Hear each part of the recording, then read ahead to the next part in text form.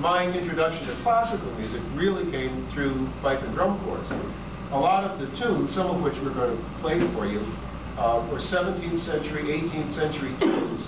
And this music comes from the same place musically where Haydn and Mozart and Bach were writing their music. Bach and Mozart wrote loads of little minuets and short dance movements. Those are more artistic variations on the common dance music of the day. And that's what we play on the fifes and drums. You can find the Buddhist drum and fife corps, which is our oldest continuously active corps in Connecticut, has some music floating around that they play. Oh, my grandfather taught me this one. You find out that those tunes are 200 years old, 300 years old. They've been playing them in those towns ever since. So if you're interested in classical music, a wonderful way to get used to the kind of phrase and the kinds of tonality that are used. You grow up in a fife and drum corps, you hear these tunes and play. So one of the things that I've gotten from fife and drum corps is my introduction to classical music. Sometimes people I know who aren't from this area say, why would you ever do that? What are fifes and drums about? They don't have too much of an idea. So I thought that the most articulate person who could explain this sort of thing would be William Shakespeare, who wrote about fifes and drums a little bit. I want to give you a couple of little examples of how Shakespeare saw it. Merchant of Venice, he has, I'll try to set this up for you very briefly. Shylock is a Jewish moneylender, and he's pretty wealthy, but he's living in a Jewish ghetto, and he is very concerned about his daughter Jessica, that she not hang around with the wrong kind of people. Needless to say, a good example that Shakespeare can give of the wrong kind of people are fifers and drummers. So in this excerpt, you have to know a couple of things aren't immediately apparent. A masque, spelled with a Q-U-E, that's a kind of celebration. It's a kind of a musical play performance. There'd be drama and play acting and music, and a night's entertainment is a masque. And also casement windows. When you refer to casements, you refer to big windows that the whole window opens up directly, as opposed to our modern kinds of windows. So when he refers to casements, he's talking about opening the windows to the house. So Shylock is about to go out for the evening, and he's warning his daughter to stay away from these bad people in the street. In other words, the fifers and drummers and the people who listen to them. Shylock says, "What? Are there masks?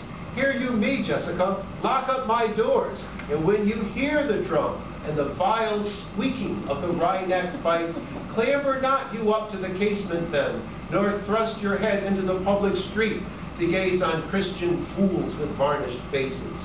But stop mine house's ears, I mean my casements.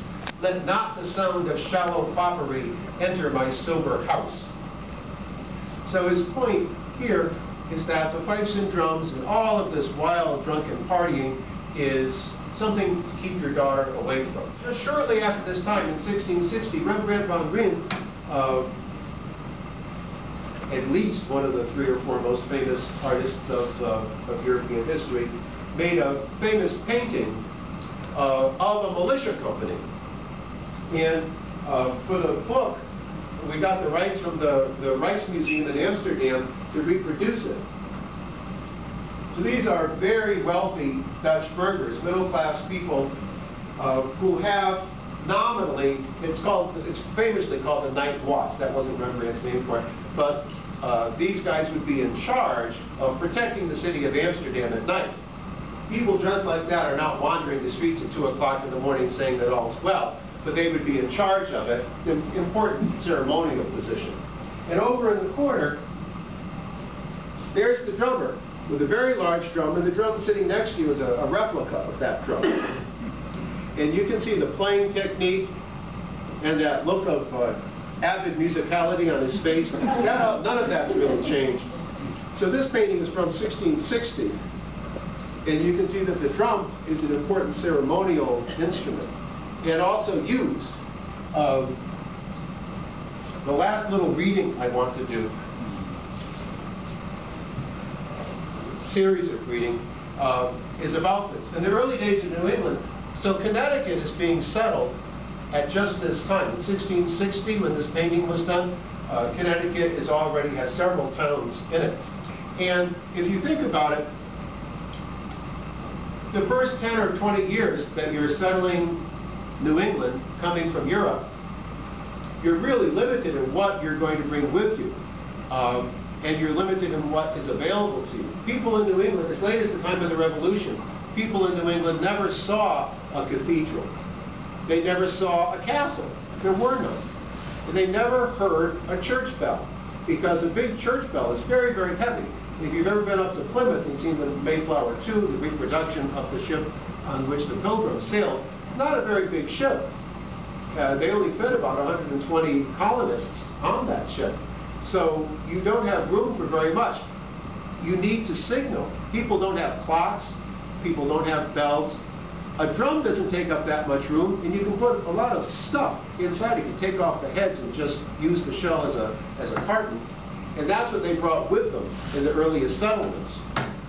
In the early days, before bells were hung in church belfries, and when clocks were extremely rare, all of the town events were usually regulated by the beating of the drums. A drummer was an important functionary in the town and a paid employee. For instance, soon after the early Connecticut town of Wallingford was established in 1670, its town meeting voted that Jeremiah Howe have 40 shillings allowed him for beating the drum, Sabbath days and other days. On the Sabbath, it was required. You couldn't have a town in New England. You couldn't have a legal township if you didn't have a congregational church in the town. It was one of the requirements to have a township. And it was also required that you attend church or explain the reason why. You would be fined for not attending the church services. And if nobody has a watch, and it's Sunday morning to get people to the service at the right time, there would be a town drummer who would walk around the town beating the drum. And in the days before all the noise that we're used to having in our environment, you'd hear a drum from a pretty long distance. People from the Buddhist drum, I've read this many times and heard older people say it would happen. You could play the drums in Buddhist and hear it across the river in Higgin. I've heard that from a lot of people, and I believe it. If you take away all the sounds we're used to hearing, the jet planes going overhead and all the automobiles and everything that goes along with it. So in the early days of New England, people would be playing these drums, and that was a way to make communication in the town. When they got church bells, the drums changed to different purposes. The last little excerpt before we play a little something for you goes like this. As you may know the story of the Charter Oak in Connecticut. That story runs roughly like this. During the reign of the last Stuart king, James II, people in New York, who were closely allied with the king, thought it would be great if they could take over Connecticut too, or at least the parts of Connecticut they wanted. So Connecticut had its own charter, which they tried to take away. As long as we had our own charter, the king couldn't do anything to us. We had a legal right to have our own state. So the story of the Charter Oak is the guys from New York came, and somebody opened the door to make all the candles go out, took our charter and hid it in an oak tree up in Hartford so that the New York people couldn't steal it. So they went back to New York and kept plotting against us. And when they came back again, the idea was this: they were going to take over our state militia. So that's the setting for this. The Trumbull family, a very famous family in the history of Connecticut. In 1818, Benjamin Trumbull wrote a history of Connecticut, and he tells this story. And I was just reading through the book, and I was pleasantly surprised to see how important the drums were in this. The people from New York are there in Hartford, ready to make the announcement that the Connecticut militia is now under the command of New York commanders, which effectively means we couldn't defend ourselves against anything New York wanted to do. A trained band is a militia company, bands of men who are trained in military techniques, precursor to the National Guard. The trained bands of Hartford assembled, and as the tradition is, this is what Trumbull wrote, while Captain Wadsworth, the senior officer, was walking in front of the companies and exercising the soldiers, Colonel Fletcher ordered his commission and instructions to be read. Captain Wadsworth instantly commanded, "Beat the drums!" And there was such a roaring of them that nothing else could be heard. Colonel Fletcher commanded silence, but no sooner had Bayard from New York, made an attempt to read again, and Wadsworth commands, "Drum! Drum, I say!" The drummers understood their business and instantly beat up with all the art and life of which they were master. "Silence! Silence!" says the colonel. No sooner was there a pause than Wadsworth speaks with great earnestness. "Drum! Drum, I say!" And turning to His Excellency said, "If I am interrupted again, I will make the sun shine through you in a moment." He spoke with such energy in his voice and meaning in his countenance that no further attempts were made to read or enlist men. Such numbers of people collected together, and their spirits appeared so high that the governor of New York and his suite judged it expedient soon to leave the town and return to New York. So you wouldn't have a Connecticut today if it wasn't for our struggles.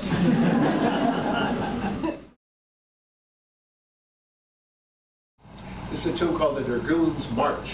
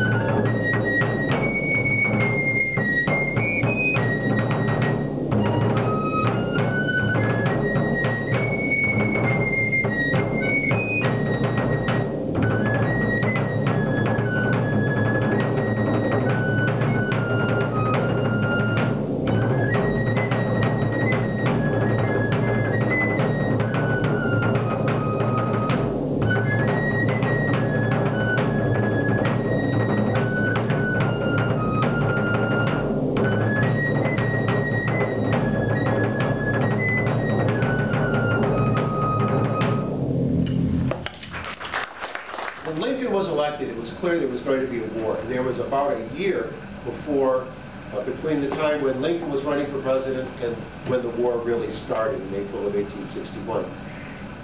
And there was lots and lots of quasi-military activity. People of German extraction started brass bands and took their brass bands and connected them to militia units.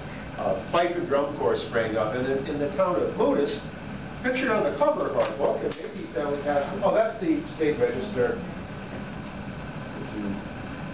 I I don't think we can go through every page of that. But on the cover here, this is a picture, a fairly early picture of the Moodus Drum and Fife Corps that was organized in 1860, the year that Abraham Lincoln was elected president. I don't think that's an accident. All sorts of quasi-military units were starting up in order, because we knew that there would be a mass mobilization and there would be a war coming. I don't like wars very much. I don't think they're fun or happy or healthy events. But fifes and drums are clearly tied up with this. So I'm not trying to portray this as, isn't this fun in games? We get to have 500,000 people killed. I don't think it's that much fun. But it's a big part of this, and it's obviously a big part of American history. So this is the earliest picture. This was probably taken during the Civil War in Moodus. My late father and my aunt have told me that they know the exact location in Moodus where this picture was taken. But you can see they look pretty full of business. That's our first fife and drum corps in Connecticut that's still continuously active and plays pretty much the same repertory they played at that time. And that was already an old repertory. Throughout the Civil War, there's a lot of fife and drum activity. I want to try to bring us up to our fife and drum corps now, and we'll play you some music. This style that these people played was an older style that harkens back to the days of the Revolution and probably before that, the music that was used in the militia. Just last weekend, our group, my lovely, lovely group, played in Moodus. They have a drum corps muster. We heard the Moodus Drum and Fife Corps play. They're still playing the same music they played that was already old-fashioned in 1860. They play that today. They played it since. They're very, very proud of that. And so are we. And I think people in Connecticut ought to be. There's not too many areas of the country that have cultural traditions that are 200 years old. They can trace their origins back to before 1820. That's a long time to be doing the same thing on a volunteer basis in a small town in the Connecticut River Valley. And the people in Moodus have been doing that really, really well for all that time. There was a more modern style that came in at the time of the Civil War. As you know, the middle 1800s, Industrial Revolution, factory workers, lots of immigration, new people moving into the country from different areas, and the whole tempo of life was picking up a lot. And I'd like the group now, we're going to play you a couple of numbers, Civil War style pieces. Some are exactly Civil War pieces. I'd like to give you an idea of what fifes and drums did during the Civil War. These are the two tunes most associated with the Confederacy. Bonnie Blue Flag became a kind of national anthem for them. And Dixie, as you know, was a piece from the early minstrel shows. It was written a few years before the war, but because of the lyrics, as you know, glorify the living on the plantations of the South, it was associated with the South. The composer, Dan Emmett, who wrote Dixie, this might be of interest to you if you don't already know the story. The man who wrote Dixie, which is a very, very famous tune, was, among other things, a fifer and drummer. And during the war, his job was to teach the fifers and drummers for the United States Army. And they worked on Governor's Island in New York Harbor. And during the day, Dan Emmett's job, as a freelance musician myself for most of my life, I can tell you, when you're a musician and somebody offers you money to do something musical, you say, thank you very much. When would you like me to be there? So during the day, Dan Emmett's job was to be on Governor's Island teaching people how to play fife and drum music. During the nighttime, he got on the ferry and went into Manhattan, and the minstrel shows, the most famous minstrel band at the time he was associated with, he was a composer for them and sometimes a performer with them. So he was in New York playing the banjo and singing and doing comedy routines and just listening to the show to see what he would write next for them at the nighttime. Then he got on the ferry and go back the next day, teach people how to play tunes like this. And at the night, he'd go back in, and that's how he made his living during the Civil War. So we'll play these two tunes for you. Bonnie Blue Flag and Dixie.